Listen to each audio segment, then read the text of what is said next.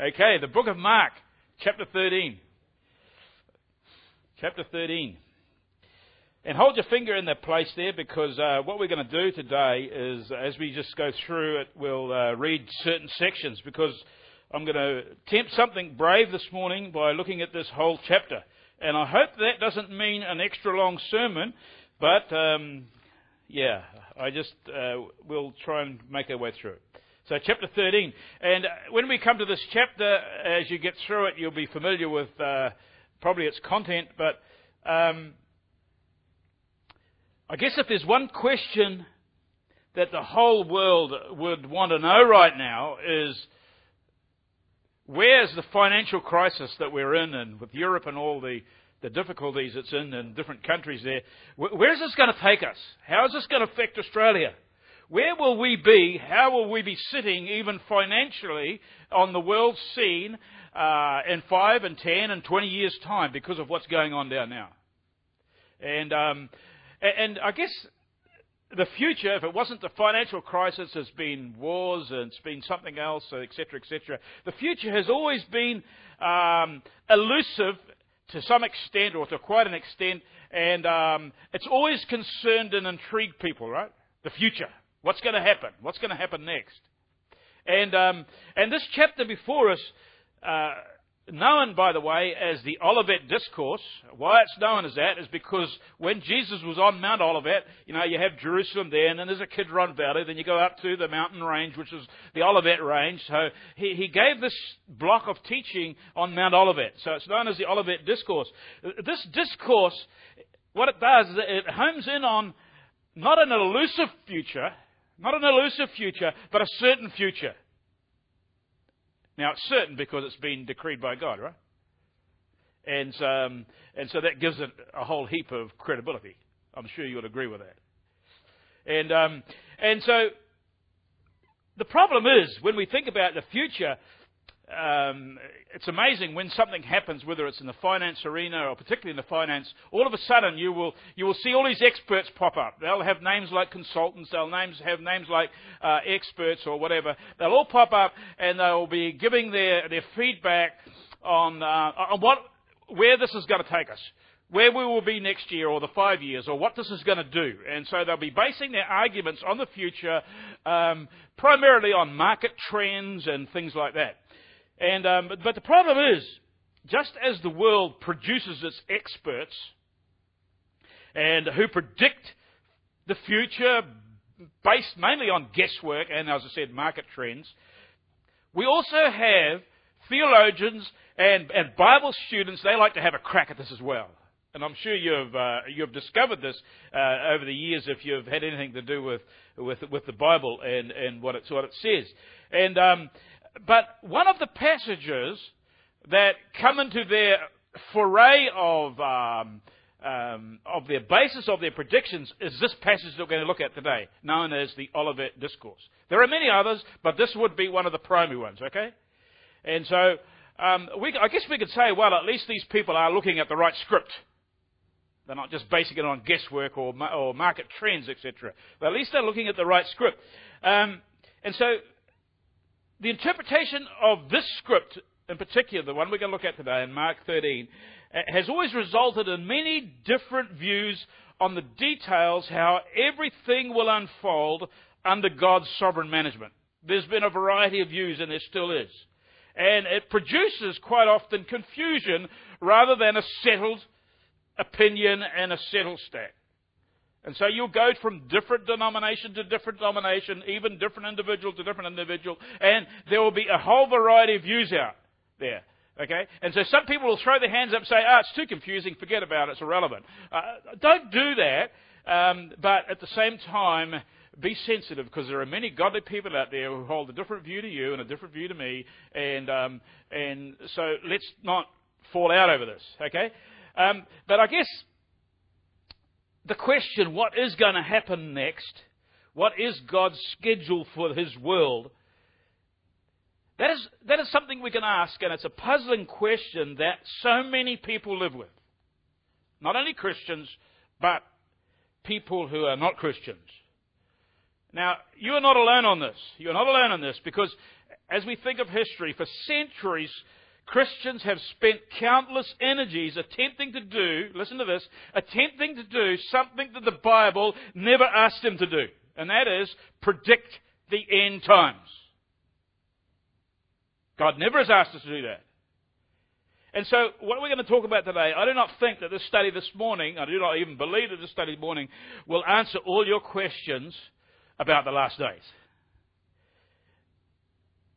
I do not begin to think that it's going to agree with all your preconceived notions or whatever you have as far as how things plan out.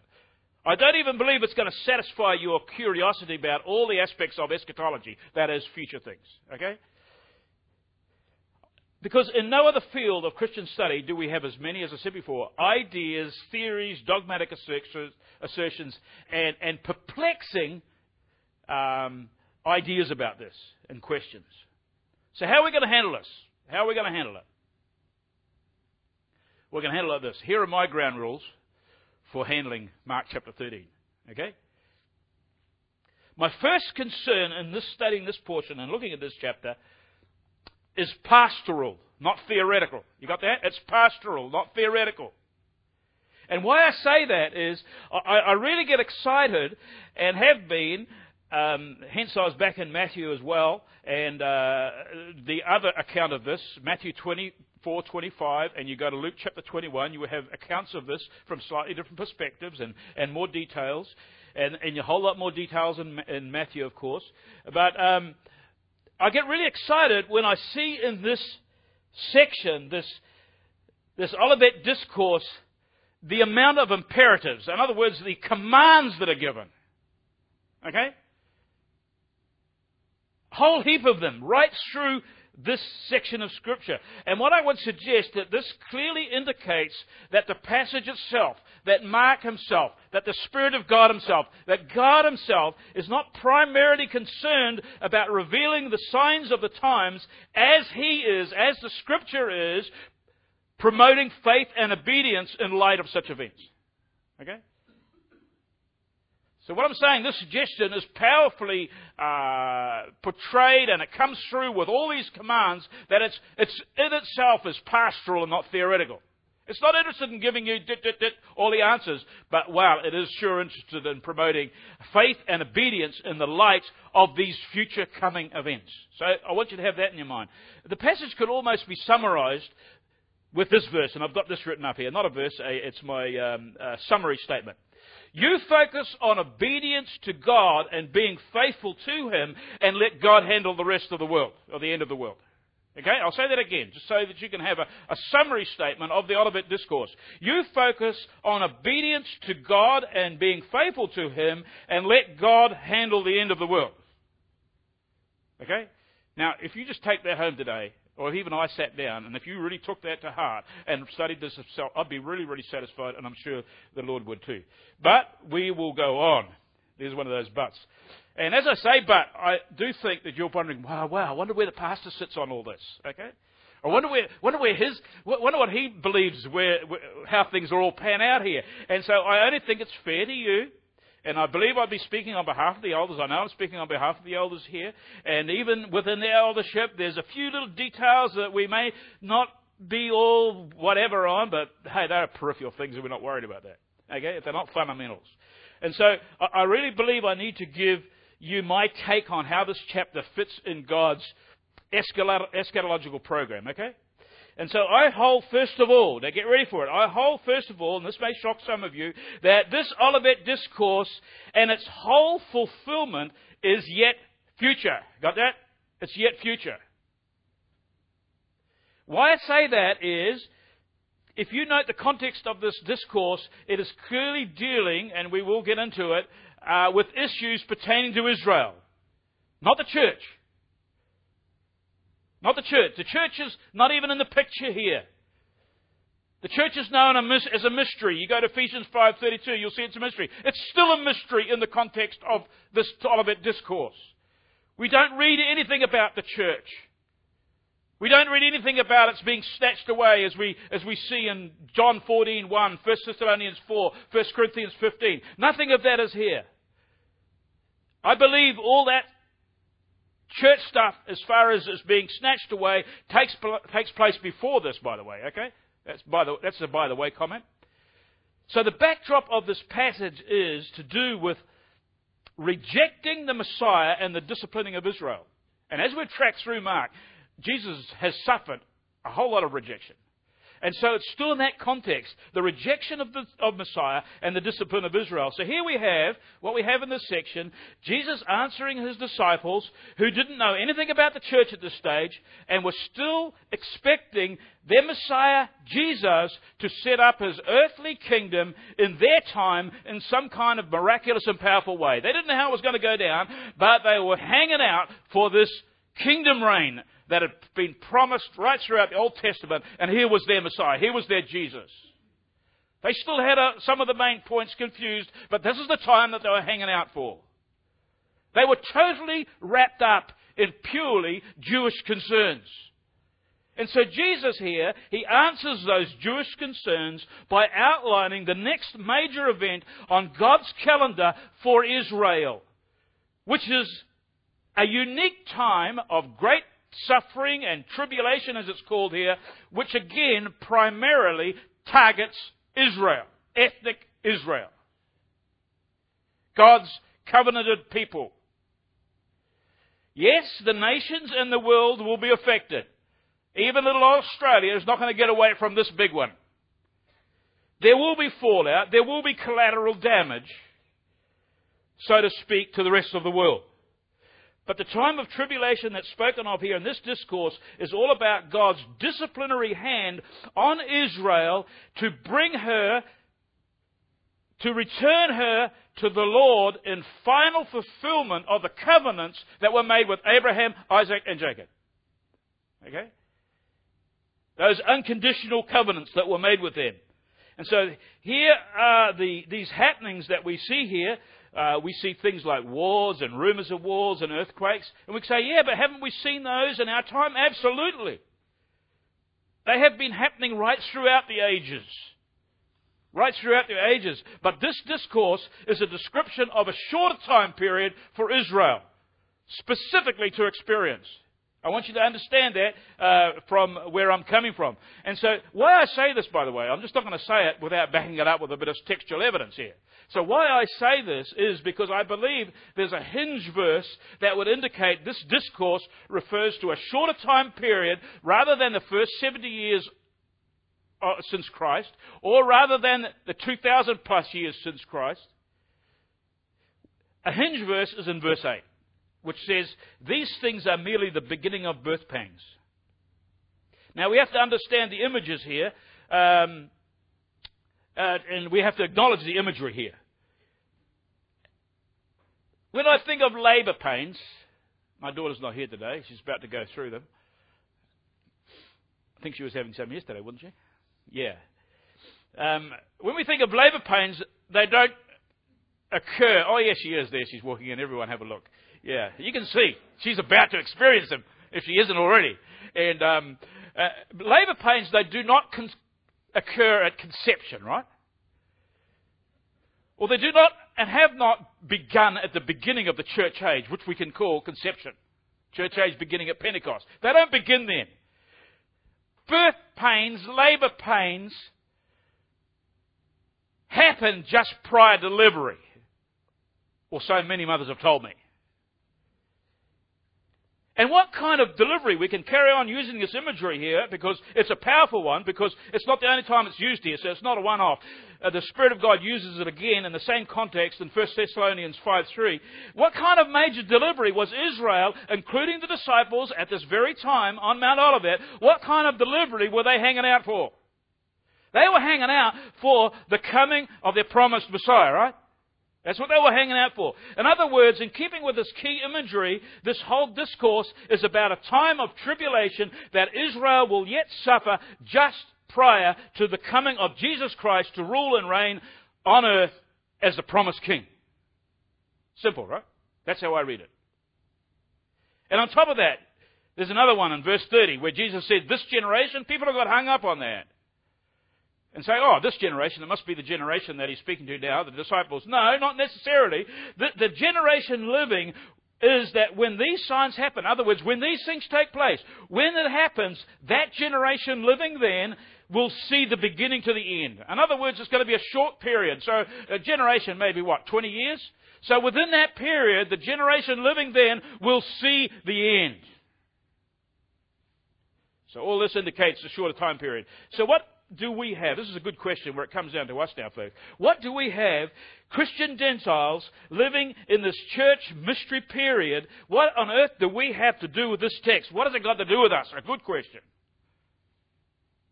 Do we throw it out and relegate it to the Jewish mailbox? No, because I believe we need to look at what the Spirit of God has recorded here for us all. Because He's recorded here in no uncertain terms that there's going to be an end to the age, right? There's going to be an end to this age. He's also recorded in no uncertain terms that there will be an end to this world. He's also recorded in no uncertain terms that there will be an end to man's day when God will intervene, and there will be a day of reckoning for Israel and also for the entire world. A day of reckoning. There will be a day when this day of the Lord, as it's referred to in other parts of the Scripture, will come upon all those who dwell upon the face of the earth. And if you want to go to Luke's account of this discourse, you will see that text. There will be a day coming, will come upon those who dwell upon the face of the earth. So that encompasses everyone. And because of this overriding reality, folks, because of this overriding reality, what is the main theme? What would be the main theme that you'll be thinking of right now, where you think, wow, this is going to be reality. It's going to happen. And so we can ask, what is the main thrust of this whole discourse that is relative to Israel, to the entire world, and to the church today, and to you community church as we sit here this morning? What is the thrust? Simply this. Simply this. Be ready. Be prepared.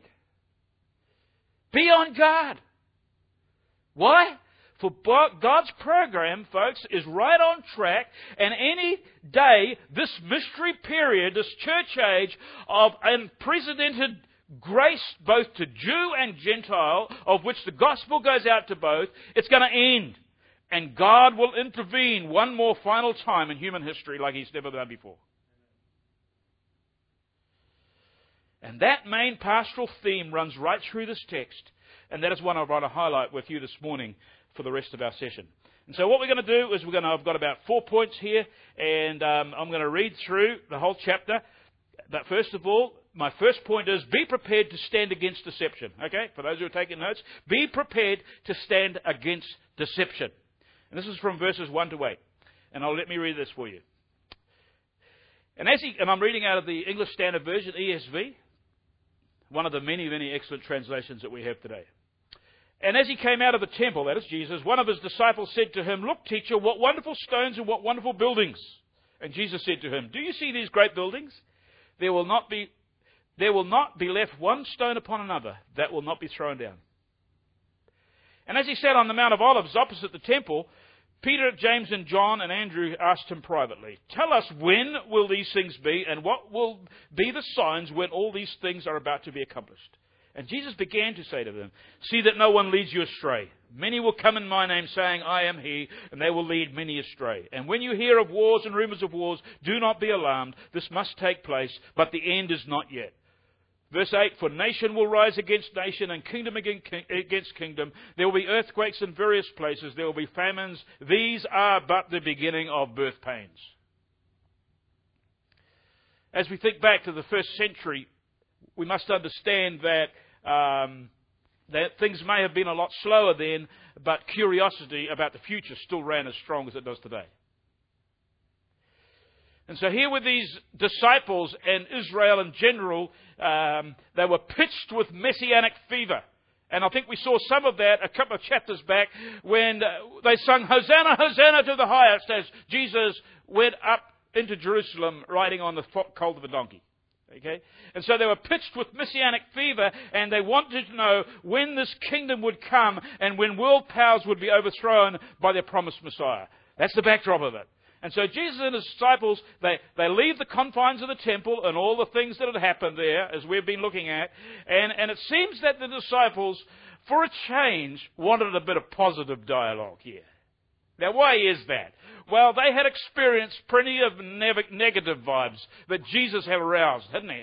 Wow, he had gone in there with a scourge and he had whipped up crazy all those people in the temple who were desecrating it, and he had condemned the scribes and the Pharisees, and so there was plenty of negativity. And so obviously the disciples say, hey, let's get a bit more positive. And so they make that statement, look, teacher, what wonderful stones on this magnificent temple building. Well, Jesus didn't satisfy their positive inquiries because he immediately predicts its destruction. It didn't seem that these guys could get anything right. And that destruction actually did take place in history in AD 70 under the Roman rule of a man called Titus. You can read that all about in your history books. It's all there. Now, this prediction of the destruction of Jerusalem and the temple, it so rocked the disciples' boat that they assumed, I believe, that this demolition derby was going to be like a first port of call of their coming Messiah who was standing before them. Now, they didn't know how this was going to happen, but they were saying, oh, wow, he's going to bring it in. The kingdom's coming. And the first place that's going to suffer the catapults of whatever, of this divine king, is going to be Jerusalem and the temple. So they ask, when and what? They asked a what and when question. When will these things take place?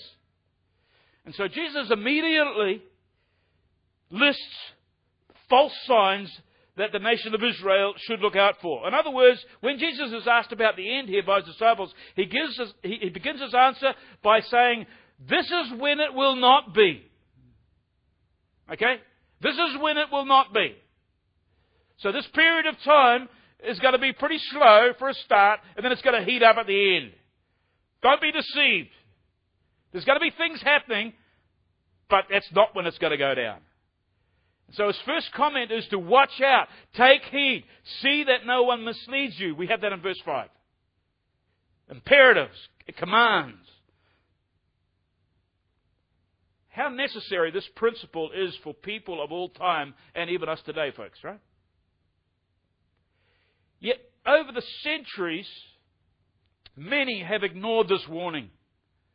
Countless Christians have been sucked in by false predictions, and already in your minds you're thinking of people down through the ages, and people have risen up and predicted when Jesus is going to come and all these crazy things. And they wake up one day and discover that, wow, the day that was predicted was going to happen has passed, and so, oh, well, we were misled. And many of these predictions, and some of them, by the way, are from within what we would call conservative evangelical circles. Maybe not so out there, but certainly subtly sneaking in the back door. Have written books and movies, etc. They've been more concerned about naming dates and claiming to know the details of who's who and what's going to happen next in God's prophetical program. They're more concerned with those things than they have about simply teaching believers to be ready and how better to prepare themselves for this coming of the Lord and His imminent return. They'll be more concerned about those things. And so Jesus warns against confidence in any predictions and in naming world events as signs of His coming. He warns against that. Jesus does not tell us to do that. He says, watch out and see that you are not misled by deception. The Lord is coming, folks. What are we going to do about it? Don't be deceived. Don't be deceived. The Lord is coming. I'll leave that section with you. On to the next section. And the next point is, be prepared to stand firm in persecution. Be prepared to stand firm in persecution. And we see this from verses 9 to 13. And let me read this section. But be on your guard, for they will deliver you over to councils, and you will be beaten in the synagogues, and you will stand before governors and kings for my sake, to bear witness before them. And the gospel must first be proclaimed to all nations. And when they bring you to trial and deliver you over, do not be anxious beforehand what you are to say, but say whatever is given you in that hour, for it is not you who speak, but the Holy Spirit. And brother will deliver brother over to death, and father his child, and children will rise up against parents and have them put to death. And you will be hated by all for my name's sake, but the one who endures to the end will be saved. Wow. Suffering and persecution. That has been a part of human history from day one. And so because of that, we can say that this alone does not mean the end has come, right?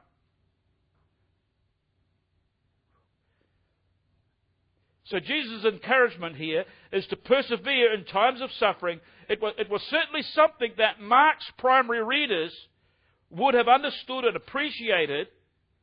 And it was very real for them as well, because persecution was coming down then in a real way.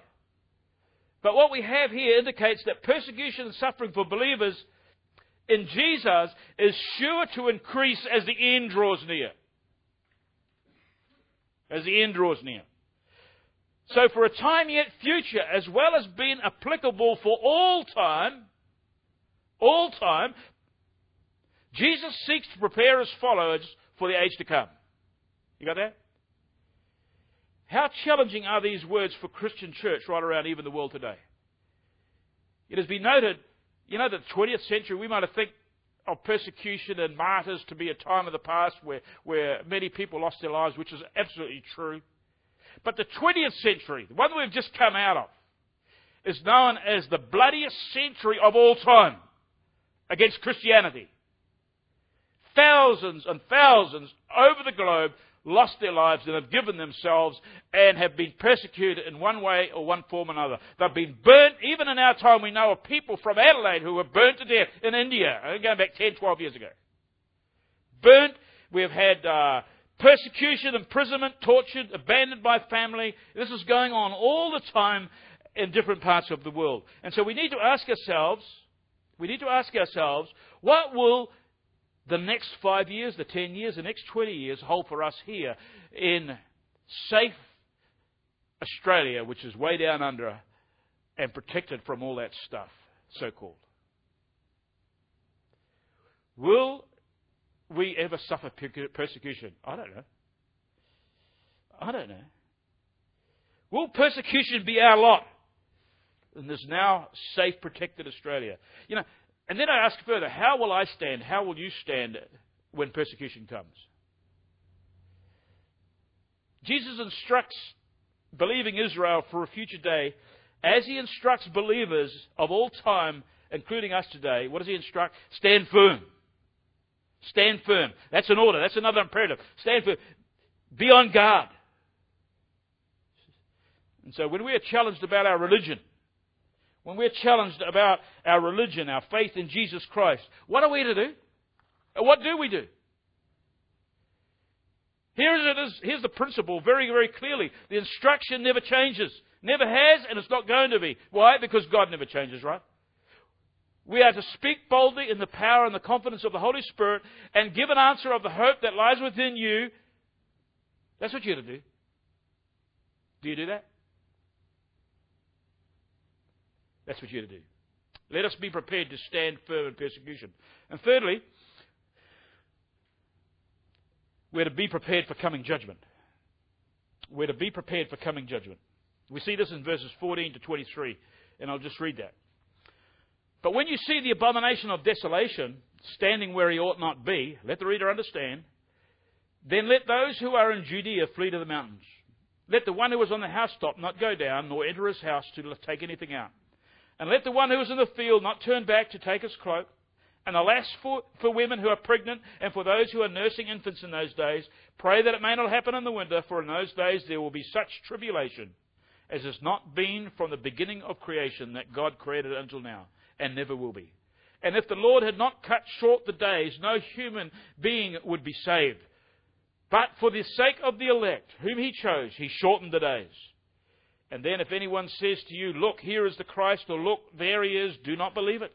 For false Christs and false prophets will arise and perform signs and wonders to lead astray, if possible, the elect. But be on guard. I have told you all things beforehand. On this section, we may well ask the question, what on earth is the abomination of desolation, which we see in verse 14? I guess to get more detail on this and on who he is, you need to go back to the book of Daniel, which we're not going to do, chapter 9, chapter 11, and chapter 12. But what is this abomination of desolation? It seems to be a detestable thing. And actually it's described as a desolate thing, a detestable and desolate thing. And as I was thinking about this, and we need to understand what went down and even history at that time, Jesus no doubt had in mind something terrible that happened 200 years before he was on earth. And this was like a bit of an uprising by a man who was called Antiochus Epiphanes. You don't have to remember that name, but he was a name in history. You go to all the history books and you'll find it there. And what this guy did is he erected an altar to the pagan god Zeus over the altar in the holy temple of Jerusalem, and he sacrificed a pig on it. Now, of course, that is not a very nice thing to do in a Jewish synagogue, as you can imagine. And the resulting uprising and the revolt by Jewish loyalists certainly made that known and clear. But this historic desecration of the holy place, I believe what it was a kind of a foreshadowing, a foretaste, or a little picture of something bigger that was going to happen. It foreshadowed this abomination of desolation thing. And then again, Jesus probably also had in mind a future judgment on Israel when in 40 years' time from his time on earth, Titus, that Roman general, sacked Jerusalem and he destroyed the temple in AD 70. Okay? And that was a terrible thing. That was a woeful thing. And so it is very likely that Jesus was using both of these desecrating events to foreshadow this end time, this future event time, when the Antichrist, when this detestable desolation would happen. The real deal will stand where he does not belong. Presumably in the temple, as was also recorded in Daniel 9 and Matthew 24. So the biggie of all abominations to Israel is, we can call it the mother of all evils, that this historic abominations they pointed to. And we see here in our text that this abomination of desolation is going to kick off something. It seems to trigger other things that are happening. Otherwise, things are not going to be, okay, sort of. Things are going to heat up for poor little old Israel and also the rest of the world. It's going to kick off what we call the Great Tribulation, and which will particularly target Israel. And this time on earth is going to be so bad that the Scripture tells us here it requires even God to shorten the days so that people will be spared, especially His elect. Otherwise, they're going to be wiped off the face of the map. So He's going to have to literally shorten the days. And so as I was thinking about this, wow, it seems to be that if Israel thinks the Holocaust back in Second World War period was tough, believe me, they have not seen anything yet, according to this text. According to this text. But the clear message of this section teaches us all, folks, that God will judge those who rebel against Him, right? No matter what the period. Israel rebelled against Him. They rejected their Messiah. Right throughout their history, they rebelled. But they were His chosen people. And He made a covenant with them. But they rebelled. And no rebellion and sin against God can be winked at. And so they will, as a nation, because they're a chosen nation, will be judged. And the lesson for us is, for all mankind, God will judge all those who rebel against Him, whether we're Jew or Gentile. Christian friends, do not tempt God with sinful living, would be the warning that would go down here. Please understand this. For the Lord disciplines those whom He loves. Hebrews 12 verse 6. For the Lord disciplines those whom He loves, and He chastises every son whom He receives.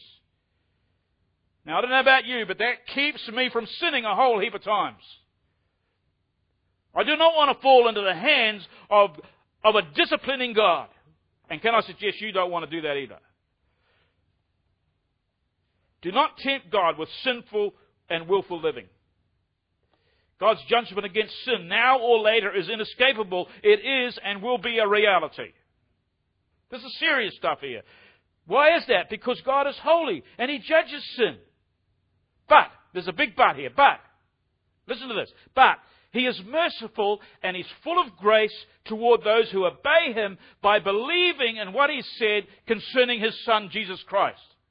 Wow. If you want to put it that way, there's an escape hatch for you. I love those words that were said to Lot as he was escaping Sodom. Escape for your life, remember? Escape for your life. As he was led out by the hand. His wife couldn't resist. She had to turn around and she became a pillar of salt. But the message to Lot was, escape for your life. There's an escape for the wrath of God. Because God is merciful, He's loving, and He's not willing that any should perish. And it's through Jesus Christ and Him alone that we can escape this wrath. Why? Because on the cross, Jesus Christ bore our sins. In other words, He became, as we're hearing this morning, the substitute for us. All our sins were laid upon our lovely Lord Jesus, and He bore God's wrath to the full on the cross, and He paid the price in the absolute fullness. Now, friends, you have got to believe that with your life and soul, and if you don't, you will experience judgment to come.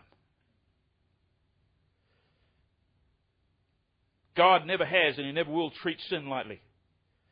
So the message for us today, and here this section, is be prepared. Be prepared. Trust in the Lord Jesus who bore your judgment for you on the cross. Now finally, be prepared, the Lord is coming. We see this in verses 24 to 37. Be prepared, for the Lord is coming. Verse 24 says, but in those days, after that tribulation, the sun will be darkened and the moon will not give its light. And the stars will be falling from heaven, and the powers in the heavens will be shaken. This is a catastrophic event here. And then they will see, you get this, verse 26, then they will see the Son of Man coming in clouds with great power and glory. And then He will send out the angels and gather His elect from the four winds and from the ends of the earth to the ends of heaven. From the fig tree, learn its lesson. As soon as its branches become tender and puts out its leaves, you know that summer is near. So also, when you see these things take place, you know that He is near at the very gates. Truly I say to you, this generation will not pass away until all these things take place. Heaven and earth will pass away, but my words will not pass away.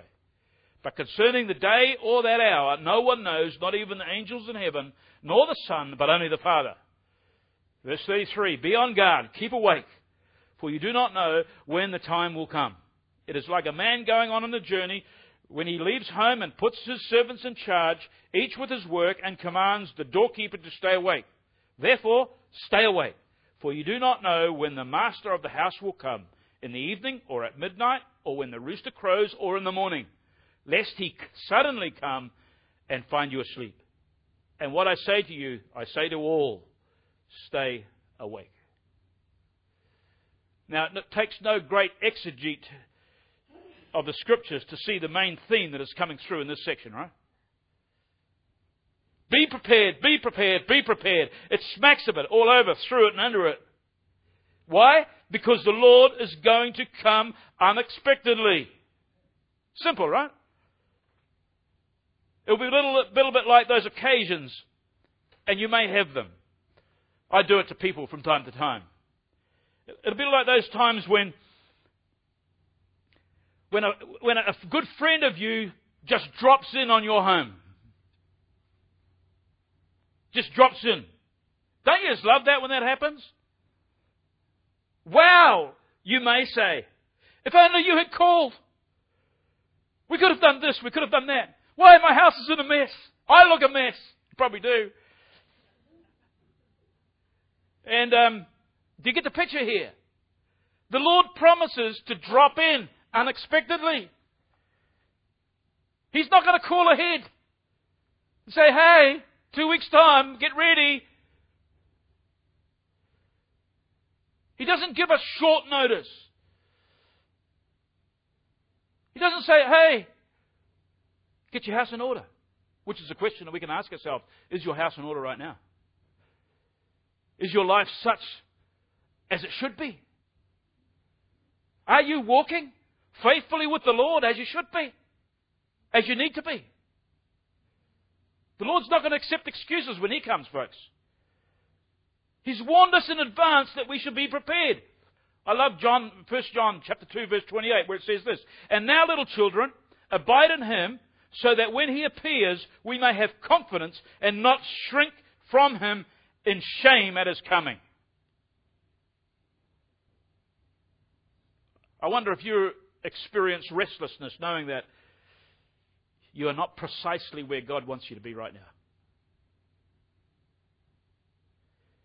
Do you have in the back of your minds, wow, this was very real for me when I was a young fella. I used to always have this in the back of my mind. It was the first thing that came to my mind. I'll wait till when I get older. I'll wait till this happens. I'll wait till when I get married. I'll wait till whatever. This is always that future look. I'll get right with the Lord and walk with the Lord as I should do, but later on, not just yet. I wonder if you've got that going in the back of your mind. Are you ready to give an account to the Lord today? That's the true question. My dear friend, whether you're saved here today or unsaved, the message from the Lord is this: be ready, for He is coming. Be ready, for He is coming. And this time, not to give His life as a sacrifice and be treated as He was in His first coming, but this next time, He's going to come as a sovereign king and a rightful judge of all mankind. And He will be a king ruling in the universe. Turn to Him and trust Him before it's too late. Be ready. Thank you.